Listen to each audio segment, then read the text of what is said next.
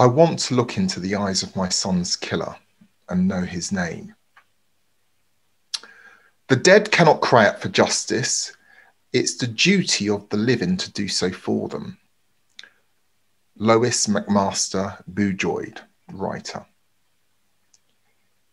Thank you for joining me for the last lecture in this series on deaf human rights in the state. I want to introduce you to our fictional mother. Let's call her Sally Rose for the sake of argument. Now, Sally, she's a hardworking mother of 3 teenage boys that she's been bringing up on her own since the day after the children's father died. Life is tough, and she has to make ends meet. But like most single mothers, she does her best and is holding down 2 part-time jobs. She feels a little guilty that she cannot spend more time in her boys' lives. But those are the cards that have been dealt. 2 of her sons are doing well in school. However, the third, the youngest, and I'm going to call him Jacob, is not. Jacob is far from doing well at school. Like young boys of his age, he's mixing in the wrong company, constantly getting into trouble with the police for petty things and low-end crime. And Sally is at her wit's end. One day, Sally's worst fears come true. She's at work when she receives a visit from a police family liaison officer telling her that her boy is dead. Shot by police during a firearms operation to prevent a robbery taking place is the story she's told. So an investigation is opened into her son's death. And as in the previous lectures in which we have explored and looked at some of that process, there will be an inquest. However, this one will be different. Suddenly, without any real warning, one day, Sally is told by her lawyers that all the police officers who are witnesses or directly involved in Jacob's shooting want to hide their identities, to be given ciphers, code names. They also want to give their evidence behind screens. This will mean that Sally, the media, the general public, and if the police have their way, as indicated by their first application, her lawyers will be prevented from seeing the officers. So, welcome to this 6th and final lecture in this present series. I want to explore the contentious issue of anonymity, screening, and other protective measures in the context of inquests and, to some extent, public inquiries. By the end of this lecture, we will have examined the competing interests and why they cause such concern for human rights and civil liberty advocates. We will address a number of issues. First, what role does the principle of open justice play in English courts? Why is it important? Second, why do state agents, including police officers, who are used to dealing with dangerous situations, want to be protected and hide behind screens? It's often said to me, what have they got to hide if they've done nothing wrong?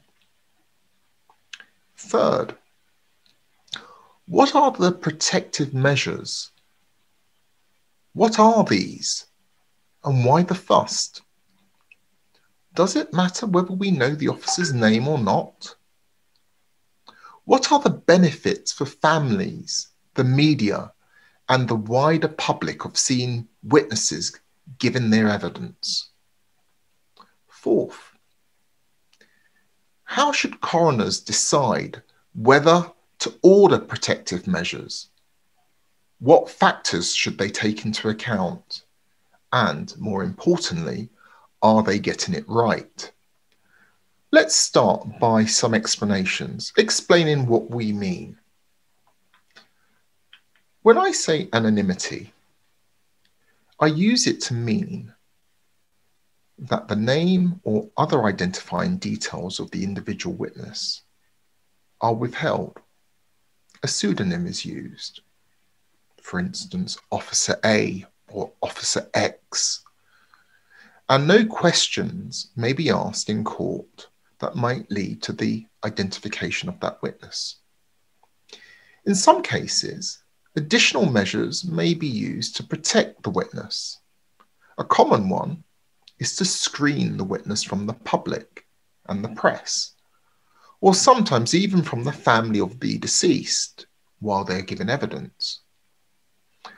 Other methods that may be used include redaction of documents, distorting witnesses' voices, distorting or blurring CCTV evidence.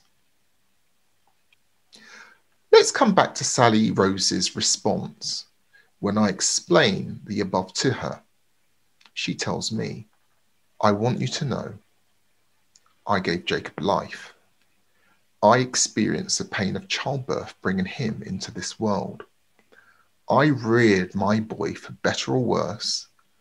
Now a police officer who I don't know ended my son's life. If Jacob was up to no good when his life was ended, this inquest will examine that. No doubt the police will have to account for their actions. And if they were justified in taking my son's life, that will be revealed in court. But do not tell me I cannot look into the eyes of the man who took my son's life when he explains why he did it." Open justice. What is open justice? It is a long-standing, fundamental principle of English common law that, by default, court proceedings are held in public. The identities of the parties and the witnesses are public. The evidence is heard in public. The judgment is in public. And the press are free to report on it. This principle of open justice has been explicitly recognised since the 1913 case of Scott and Scott, that is still regularly referred to as the leading case on the subject. It's been reaffirmed in numerous House of Lords and Supreme Court cases since. However, it has long been recognised, as recognised in Scott and Scott, that there may be some exceptions to this principle. The most well-known exception is for proceedings concerning the welfare of children. In those days, that primarily applied to wardship proceedings. Nowadays, it applies to family court proceedings concerning children, including proceedings under the Children's Act 1989. Most family court judgments concerning children are anonymised, and the press are prohibited from identifying the child. Another exception, since 1933, is that the identities of children who are charged with crimes are protected by law. We can all recognise that where the protection of the welfare of children is involved, there can be very good reason to depart from the principle of open justice. But in addition to these general exceptions, it is also possible for the courts to depart from the open justice in an individual case. And that is what we are going to be talking about today. In Scott, the Lord Chancellor, Viscount Haldane, emphasised that judges considering whether to depart from open justice must treat the question, quote, as one of principle and as turning not on convenience but on necessity, end quote. This principle applies just as strongly to coroner's inquests as to any other proceedings. It is an issue of principle, and it has to be necessary, not merely desirable or convenient, to depart from the principle of open justice. Nowadays, the common law principle of open justice coexists with human rights law. Several articles on the European Convention on Human Rights are relevant to decisions about open justice. First of all, there is Article 2 and 3 of the Convention, the right to life and the right to be free from torture and inhuman or degrading treatment or punishment. These can be relevant to a decision about open justice in an inquest in two ways. On the one hand, if there is a real and immediate risk that a witness will be killed or seriously ill-treated as a result of given evidence without anonymity, a duty will arise under Articles 2 and 3 to give them anonymity. That issue was considered by the House of Lords in a 2007 case of Re Officer L, where a serving and former Northern Irish police officers claimed that there would be a risk of violence to them if their identities became known through them giving evidence at public inquiry into a sectarian killing.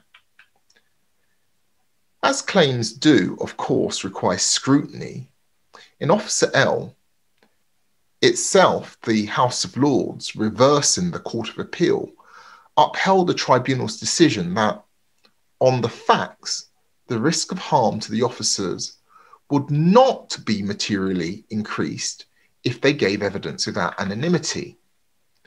Articles 2 and 3 are absolute rights. So if the real and immediate risk test is met, anonymity has to be ordered. But the real and immediate risk test is a high burden to establish. But even where real and immediate risk is not in play, Article 2 is also relevant in another way. As we've discussed in previous lectures, Article 2 imposes a responsibility on the state to carry out an adequate investigation into state-related killings, which includes adequate involvement of the bereaved family of the deceased. And that may be a strong factor weighing against anonymity. The other rights that are typically in play are Article 8, the right to private and family life, and Article 10, the right to freedom of expression.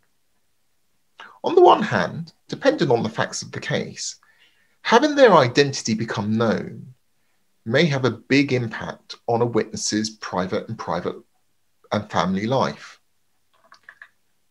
On the other hand, the press and others also have a right to freedom of expression under Article 10, which includes the right to report and comment on proceedings. Article 8 and 10 are both qualified rights.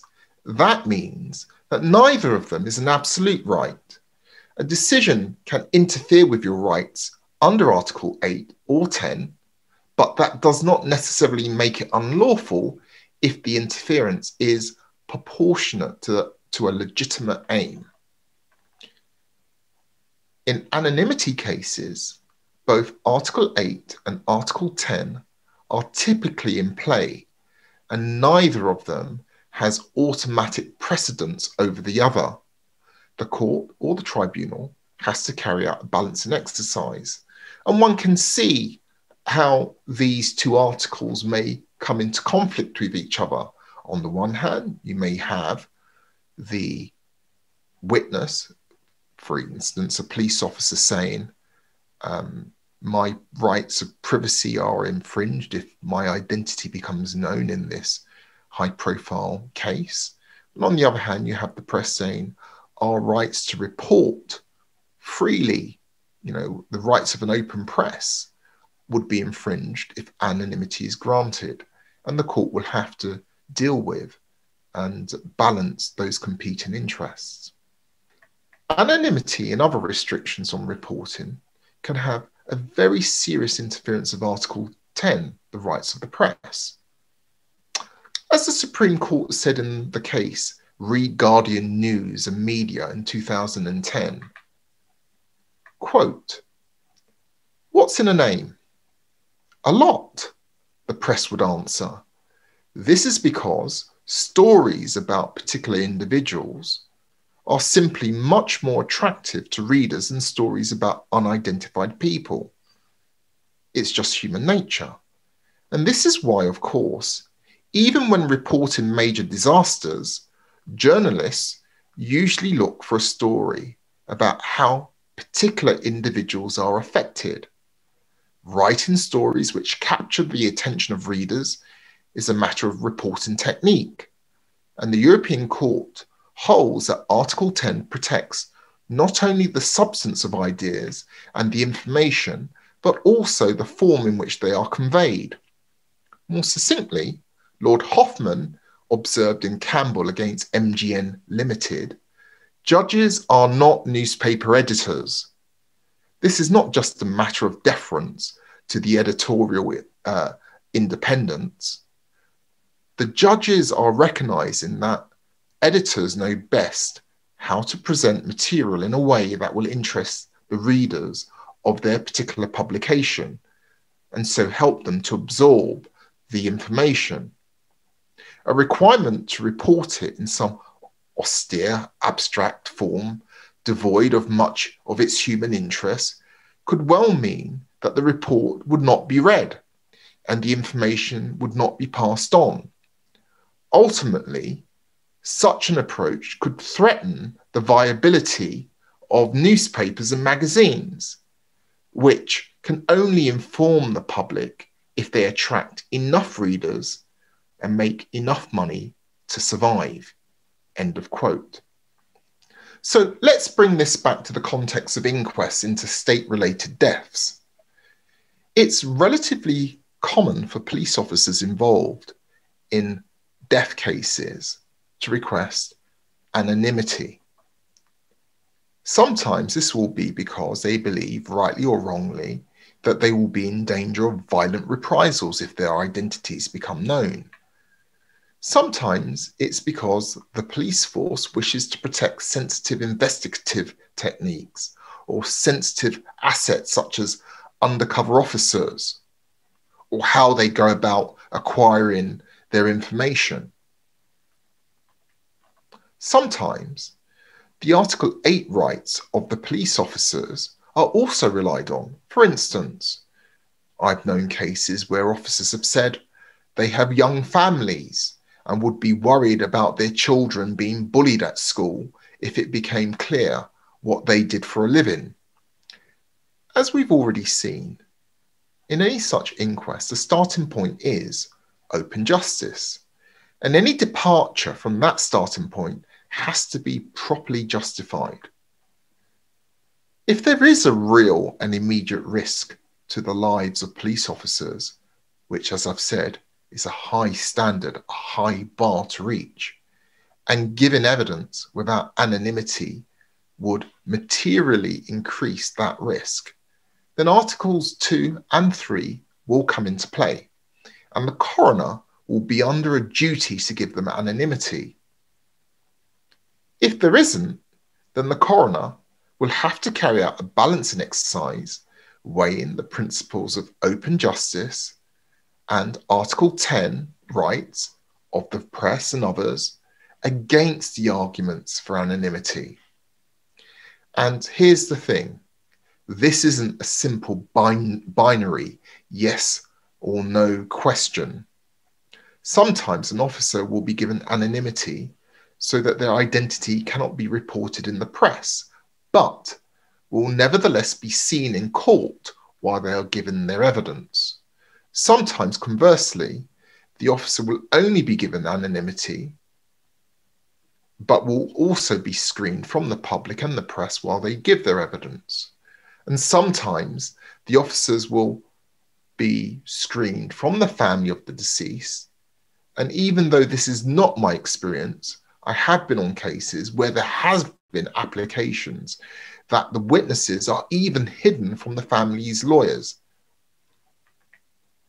The coroner has a duty to consider all of these options, while bearing in mind that their duty is to choose the least restrictive, appropriate option.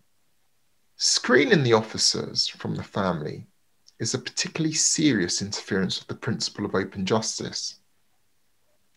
There are very good reasons why the family of the deceased generally wants and needs to see and hear the officers given evidence. The first is to secure trust in the investigation. If witnesses give evidence behind screens, this will often make families lose trust and confidence in the investigation. They can suspect cover-up. The second is that families often place great weight on the demeanor and body language of witnesses. For example, families at times decide that they did not believe a witness because they looked shifty, evasive, or arrogant. It might be objected that this is the job of the coroner or the jury, not the family, to assess the witness's credibility. But the family inevitably forms a view about witnesses, and they can really lose trust in the process if they are excluded from seeing those witnesses. This is obviously less so if the family's lawyers who are doing the questioning can see the witnesses. But as I've indicated, I have been on cases where an initial application has been made that even the family's lawyers be excluded, although I have not thus far known such an application to be successful. Remember, part of the point of Article 2 and the Article 2 duty is to keep the family at the heart of the investigation. If the family or their lawyers are excluded from seeing witnesses, it's difficult to say that the family is at the heart of the investigation.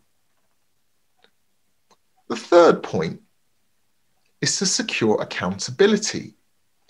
For a family, seeing the officers who are responsible for a death stand up in the witness box and have to answer questions is often one of the most powerful ways of holding the state to account. A fourth benefit is to help to bring about catharsis.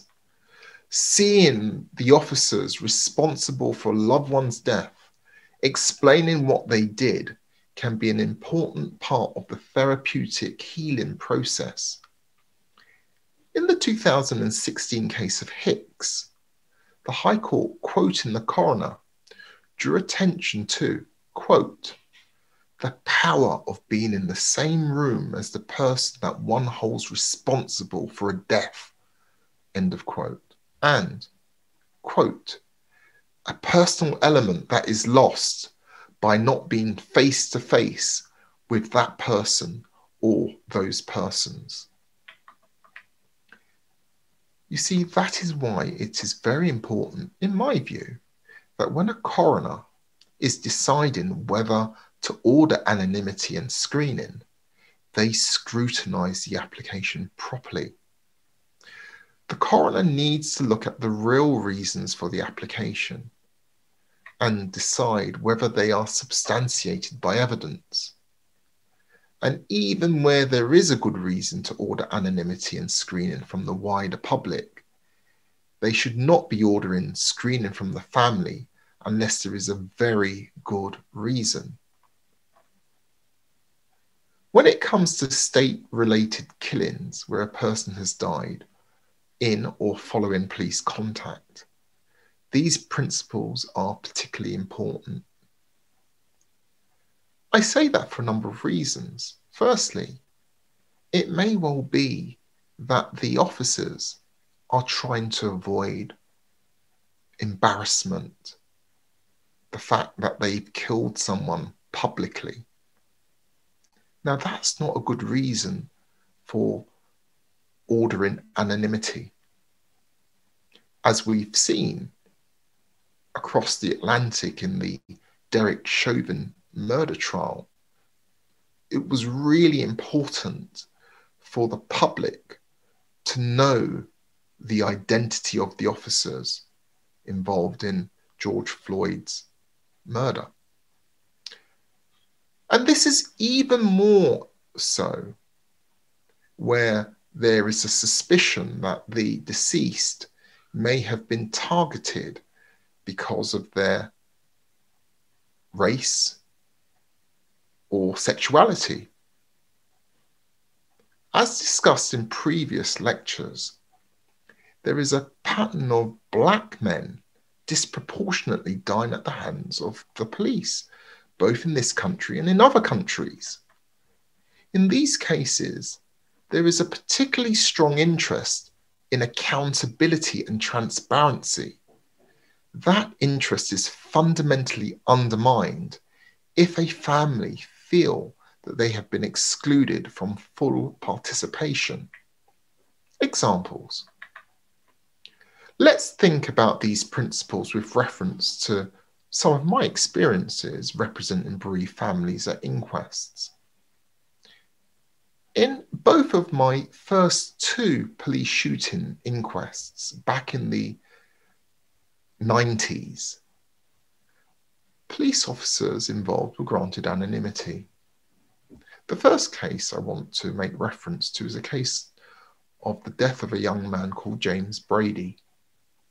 James was shot dead in 1995 during a bungled robbery at Working Men's Club in Newcastle at the age of 21. In the words of his father, James was a lad with a love of life who had left school at 16 and joined the army and served for 3 years as a motor mechanic and also played with a military band. His father said, quote, "Everybody who knew liked him. He was too easily led by his peers," end of quote. The issue in the inquest was whether James's death could have been avoided. The police had detailed information about the planned robbery, but had failed to arrest the suspects, instead lying in wait for them at the club.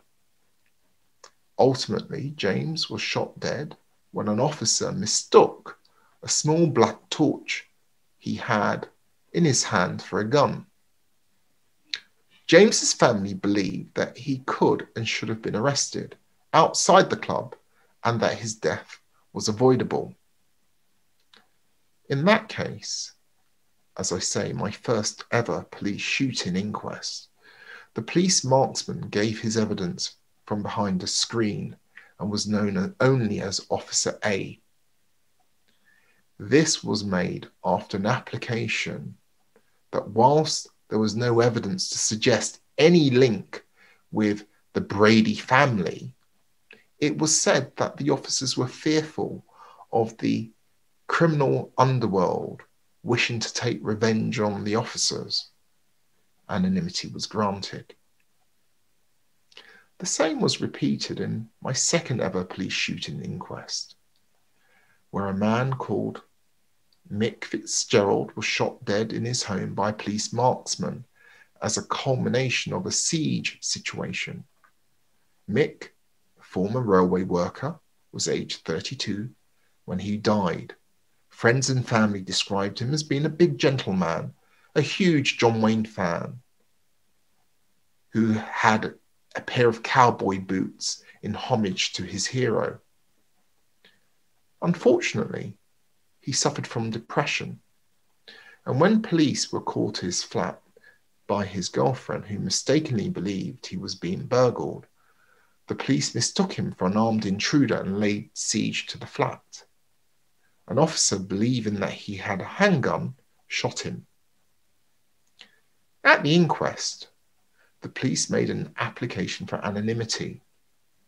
On behalf of the family, we strongly objected to the officers being given anonymity. It was pointed out that there was absolutely no threat of abuse or fear from the friends and family of the deceased, and it was insulting to them that this could even be inferred. However, the coroner overruled our objections and granted the officers anonymity in screening. This anonymity direction was particularly troubling, and the local newspaper, the Bedford on Sunday News, decided to challenge this decision because of the right of the media to see witnesses and the principle of open justice. Their application in the High Court failed. It's important to note that in this case, there were other complaints the family had, such as the fact that the coroner had failed to disclose many witness statements, and neither the police radio logs and transmissions had been disclosed to the family. And as we've discussed in a previous lecture, in those days, the bereaved family had no automatic right to disclosure of evidence. And in this case, when the coroner asked the police officer to demonstrate how he'd laid siege to the flat, and the officer mimed pointing a gun at him, the coroner raised his hands in mock surrender and laughed.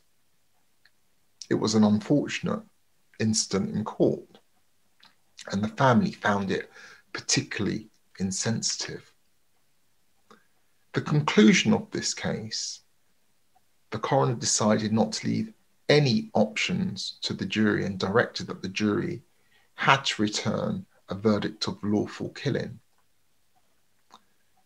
This case, and cases similar, illustrate the problems surrounding why anonymity can be problematic and why anonymity can contribute to a feeling on the part of bereaved families that they are being excluded, marginalized, and treated with disrespect. Now, don't get me wrong. That's not to say there is never good justification for anonymity or screening, but that they should never be granted simply on an officer's say-so without proper scrutiny of the application. What happens nowadays is that there is a full risk assessment done, which is provided to the court, indicating what the risks to the officers is said to be. The limits on the coroner's powers. I also want to mention that while a coroner in an inquest can order anonymity in screening, there are some limits on what the coroner can order. In some other cases of judicial proceedings involving highly sensitive information, such as national security information, it is now possible to have a closed material procedure where a court holds closed hearings from which the parties, or I should say, from which some of the parties are excluded, and receives closed evidence that some parties have no access to. This type of procedure was developed in the Special Immigration Appeals Commission, or SIAC, as it's commonly known, for immigration and nationality cases involving national security issues. It has since spread to other types of proceedings. The Supreme Court held in 2011 in a case called Al-Rari against the Security Service that a closed material procedure was not possible in the civil courts without express authorization by Parliament. The government then brought forward the Justice and Security Act 2013, which authorized closed material proceedings in civil proceedings. In inquests, however, it is still not possible to have a closed material procedure, as was confirmed in the 2010 case of the Secretary of State for the Home Department against the Inner West London coroner. What this means in practice is that although a coroner can keep the witnesses anonymous and can have the witnesses screened from the family, the coroner has no power to exclude the family from the hearing altogether, or to hear evidence in the absence of the family. Because of this, there are occasionally cases where the police material involved is so sensitive that a closed material procedure is needed, meaning that the inquest is not an adequate forum for the determination of how someone died. This was the case in the death of Azelle Rodney and in the death of Anthony Granger. Azelle was killed by the Metropolitan Police. Anthony Granger was killed by the Greater Manchester Police.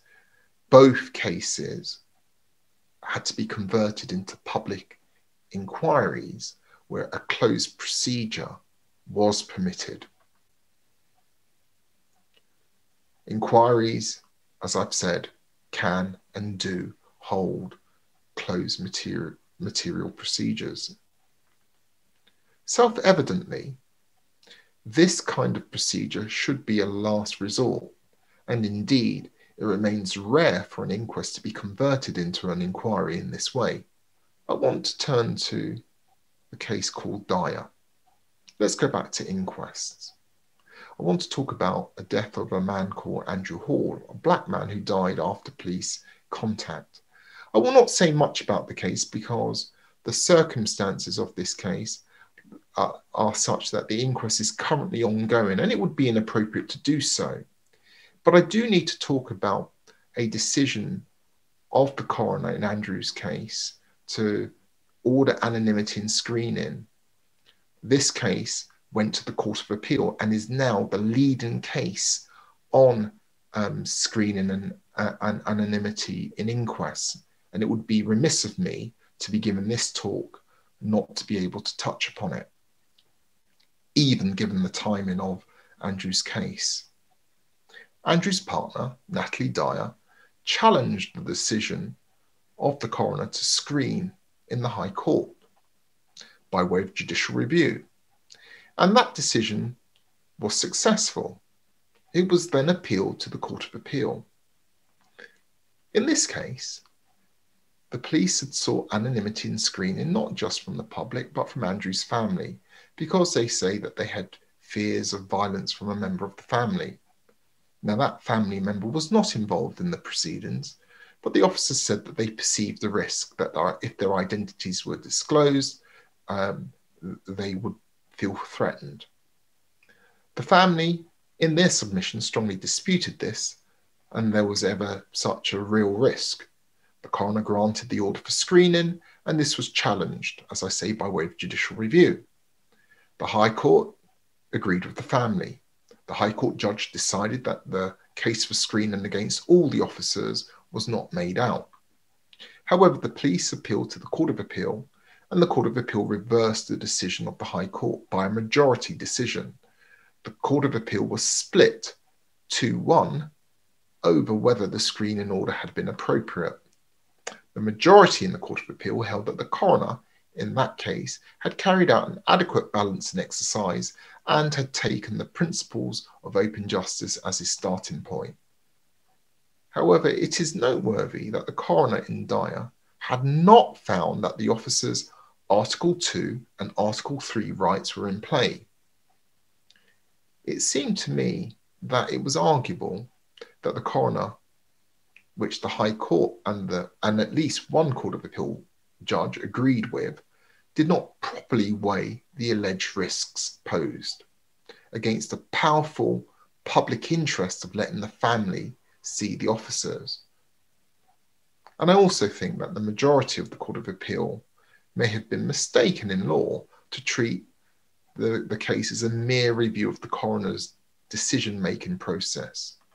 I accept, of course, that in ordinary judicial review, the court simply reviews the legality of the decision-making process. It does not make the decision for itself, but it's well established in English law that there is an exception to this rule where human rights under the European Convention on Human Rights are at stake. In such a case, the court has to decide for itself whether the human rights have been breached. And there is also a case at a Supreme Court level, Kennedy against the Information Commissioner, which suggests the same is true where the common law principle of open justice is at stake. So now we have conflicting Court of Appeal decisions. This is particularly troubling as the Dyer case is a binding authority for coroners, and it may well have set back the fight for open justice in inquests. So let me come to my conclusions. This is the last lecture in this series, and I want to wrap it up by saying that throughout this lecture series, I've tried to look at the coronial process, not through the eyes of lawyers or judges, but through the eyes of the bereaved family. As we've seen, bereaved families have been often excluded, marginalized, ignored, and treated with disrespect and contempt in the coronial process. Over the course of my career, I've seen some improvements, but there is still a long way to go. I am emphatically not saying that there is never a good justification for anonymity and screening of police officers in an inquest. Sometimes there is a real threat to an officer's life. Sometimes there are highly sensitive investigative techniques involved, or undercover assets who could be put at risk.